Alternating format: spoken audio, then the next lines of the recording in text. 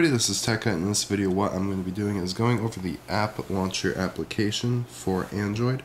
What it is a premium launcher that adds some pretty cool features and makes everything much cleaner and simpler. As you can see, that is the app drawer. The app drawer button is no longer in the center or wherever you place it on the dock. It is right there with a quick swipe, and you get all your applications from the home screen. Oops. So just a quick swipe and all your applications are right there. You can use this over here to go through alphabetically, or you can scroll through all of them. And your widgets are right here, so you can see all the available widgets that you can use just by going to that tab. And then up here we have the action bar. So the first thing is this button right here, which will take you to your app drawer on the side. Tap that and tap it again to make it go away. Now this is one of my favorite things about this launcher, is this little search thing. What it does is you can search anything in Google. You can set in the settings where it searches to, either Google, on the internet, or whatever. But what you can also do is search on your phone. So let's just say I wanted to find the, let's say Doodle Jump. I would just look up do, and as you can see right there, Doodle Jump is one of the first things, or I can search in Google. So if I wanted to search Doodle Jump in Google and not on my phone, I could type that, and as you can see, the application is right there. I can easily get to it that way, or I can hit that, which will take me to Google now, and it will give me either Google search results right there, or I can search on my phone for things there. Going back, the last thing on here is the Play Store link, which is just a simple link to the Play Store. My favorite feature of this launcher is the covers. So these down here on my dock are covers. Now what it is they're a folder, so if I hit my music application, for example, it will open up my music application. But in reality, this is a folder and the main application is covering the folder. So if I flick up with it, it will open the folder. So I'm actually going to show you how to create a cover. Well, first we're going to create a folder. On my main screen I have my social applications. So what I'm going to do is I'm just going to put all of these into a folder. Let's move this right here, and I'm going to open it up. I'm going to call it social, just as an example, social. And here are my social applications. Now the application that is in the very front, or right here, is going to be your cover. So let's say I wanted Twitter to be my cover. Actually, let's just leave Instagram as my cover. And what I'm going to do is I'm going to hit this little setting button on the corner and make cover. And as you can see, it says social, and there's a little square thing right there. And if I'm to flick up, it will show all of the applications. And if I'm to tap on it, it will just open up the main application there. Next, what I'm going to do is I'm going to show you some of the settings. So if I go into the menu and tap on settings, we're going to be brought into the settings menu, and first we have display. So opening that up, we have a few options. We have icon pack, screen margins, which I'm actually going to go over these one by one.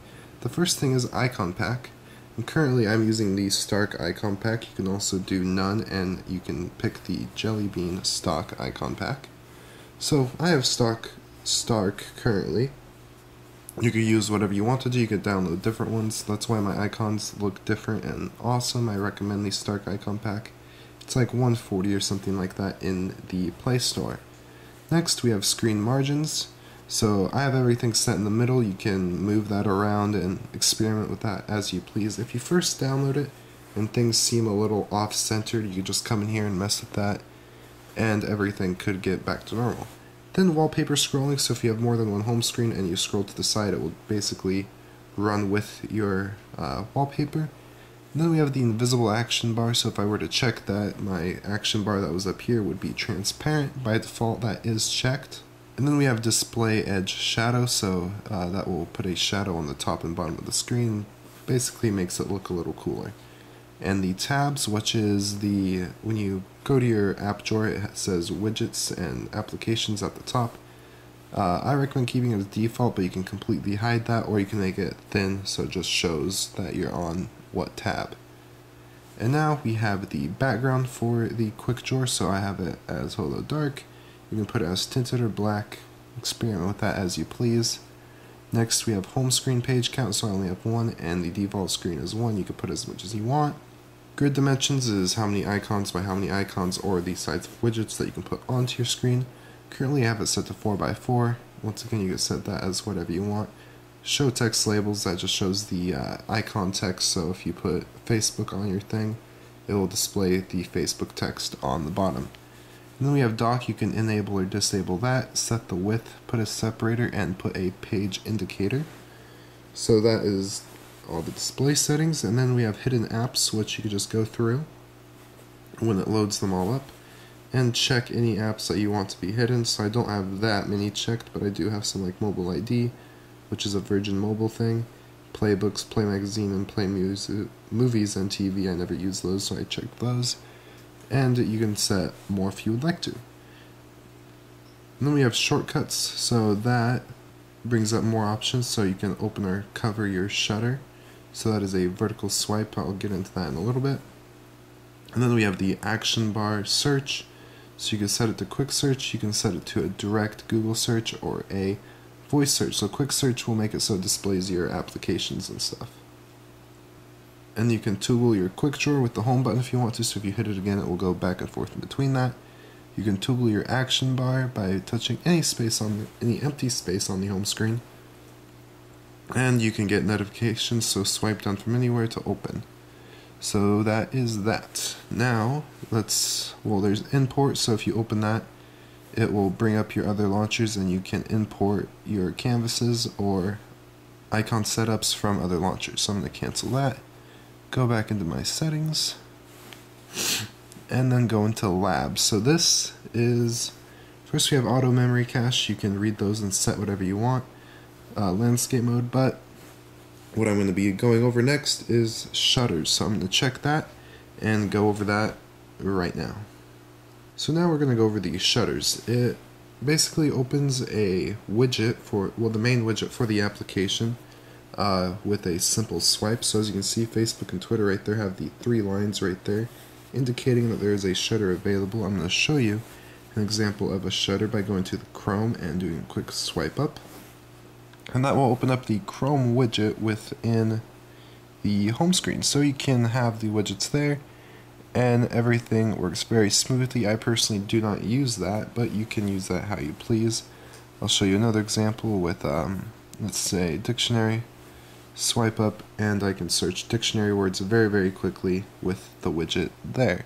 So my final thoughts of this is it is a fantastic launcher and I would recommend it. There are some things, well, for the price it's $3.99 in the App Store. For the price I honestly do not think it is worth it, but I will be using it as my main launcher for now on, and I'm hoping that he comes out with the features to make it worth it, such as setting custom shortcuts for, like, if I hit the home for it to go somewhere, or custom swipes, or just some new features that will make this, new features that other launchers have, that if this one had, this would be the best launcher. So like custom transitions in between screens and all these things that he could add to make this completely worth it. And this has the potential to be one of, well, it is one of the best, but the best launcher out there. So more features are needed, but overall this is a fantastic launcher and I would recommend it to anybody. The price is a bit high, but if you do pay it, you will find yourself using some of the features and almost be worth it to you. It will depend case by case. There'll be a link in the description. Please comment, rate, and subscribe if you like this video. Have a fantastic day, and goodbye.